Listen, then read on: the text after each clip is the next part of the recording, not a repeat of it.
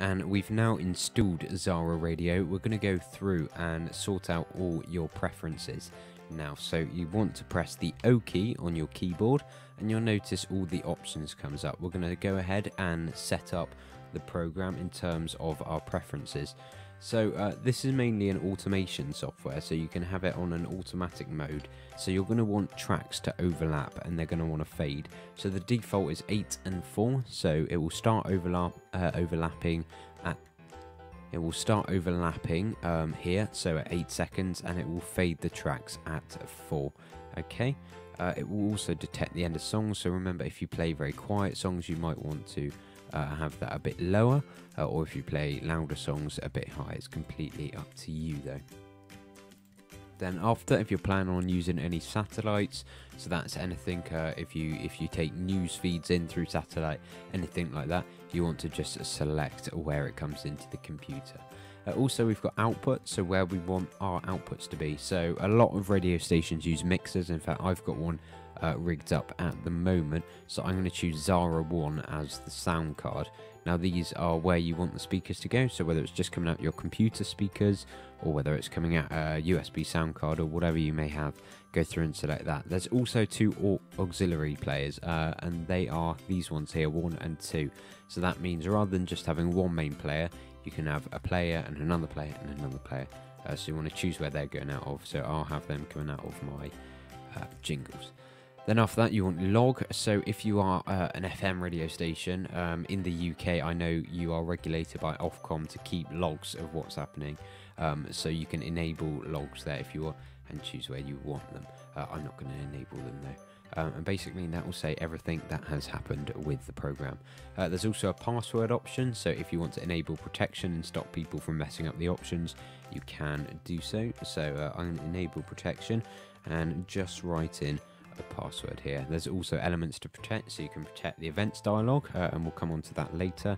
The pending events, you can play the events manually, options dialog, and we'll come on to all of that later. But if you want to be top secure, then I would probably tick all of those boxes, and that just restricts what your presenters can do. Also, there's the silence detector. Obviously, if this is just primarily used for automation, then you're going to want to enable the silence detector, so it will automatically move on to the next song if there's not however many seconds you choose of audio. However, if you're going to be talking, I'd recommend unchecking that, because whilst you're talking, if that goes over 15 seconds, it's going to start playing a song, so I'm going to uncheck that. If you've also got a built-in mixer application under the mixer section, you can choose the path to that, and then you can automatically access that from this little icon at the top.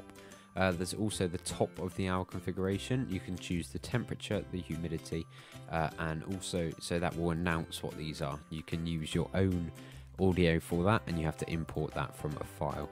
You can also change what kind of unit you want the temperature measured in. There's also the Explorer, so that will tell you when you go to look through files, it will tell you what files that you can choose from. So select however many you want. And that's it really. That's the Explorer. So we've got automatically, you'll notice we've got WAV, MP3, OGG and WMA.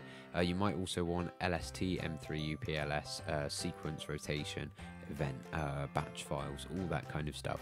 So whatever your primary source of audio is, I know mine's MP3 and WAV, but it's whatever you use.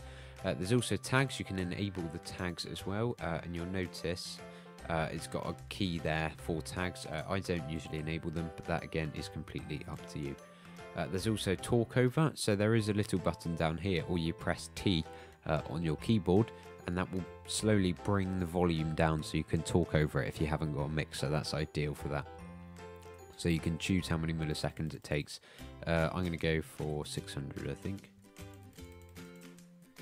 Or you can just type it in as well, which is what I'm going to do. And then finally, there's the general section, and that's the station name there. So we'll just put Zara FM.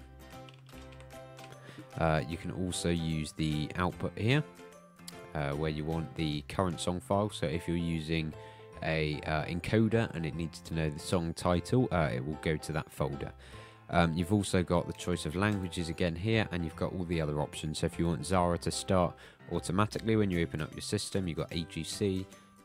You can open more than one Zara Radio program, shut down confirmation, and play tracks by double clicking on them. They're the two most useful, because that, if you press the X, it will just exit it, whereas if you've got the confirmation, it will say, do you really want to exit?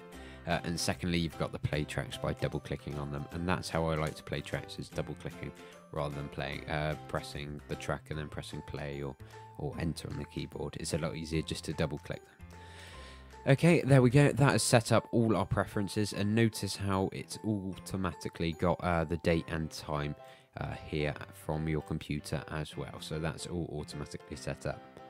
There we go. So you can also drag these around wherever you want them along the row. You can also create another one. It's completely up to you with that. Check out our channel for more videos on how to use Zara Radio, and we'll see you next time.